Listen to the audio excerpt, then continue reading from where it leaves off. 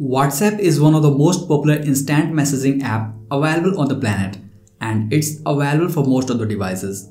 But if you try to install WhatsApp on iPad, you will first go to App Store and search for WhatsApp in the App Store. But as soon as you tap search, you will notice that there are many WhatsApp clone or similar apps that pretend to be WhatsApp, but actually they are not. So you can't install WhatsApp on iPad. But wait, there is a workaround, and in this video we will learn how to get WhatsApp on iPad. Hey everyone, Rahul here from TechRepro, and welcome back to another episode where I'll guide you how to get WhatsApp on iPad. And if you are new here, this channel is all about tech hacks, tips, tricks, tutorials and reviews. So make sure to subscribe to TechRepro channel and tap on the bell icon so that you never miss an important update. Before I show you how to install WhatsApp on iPad, let me tell you, WhatsApp already has a web version, which you can access simply by opening Safari or any other web browser, and then typing web.whatsapp.com in the URL field. But when we visit web.whatsapp.com, it shows us these options. If you carefully look at this, you will notice that there is no iPad here, which means WhatsApp doesn't allow you to use its web version on iPad. So in order to get WhatsApp web on iPad, we need to tap the share button.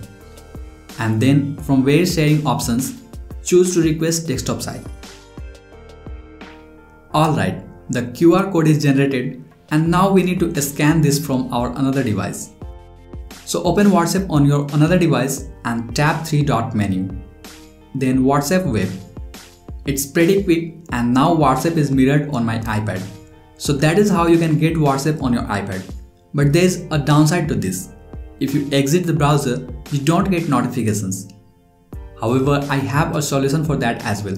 And here comes the best part, how to install WhatsApp on iPad. So keep watching. Simply go to App Store and type Messenger for WhatsApp. As soon as you tap on the search button, you will see various apps.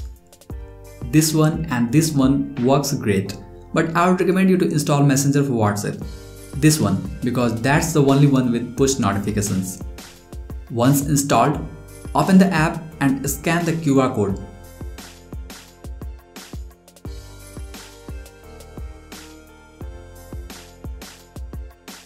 And that's it. You can use WhatsApp on iPad. However, you will encounter some ads as well, which you can ignore or choose to remove ads if you like to pay premium fee. But apart from the ads, this works fine as a substitute for WhatsApp on iPad. So that is how you can get WhatsApp on your iPad. If you encounter any problem, let me know in the comments below and I'll be happy to help. You may also check out the description below to read an article on our blog for more information. If you enjoyed watching this video, please hit the like button and share with your friends. Thanks for watching. I'm Rahul signing off, and I'll see you in the next video.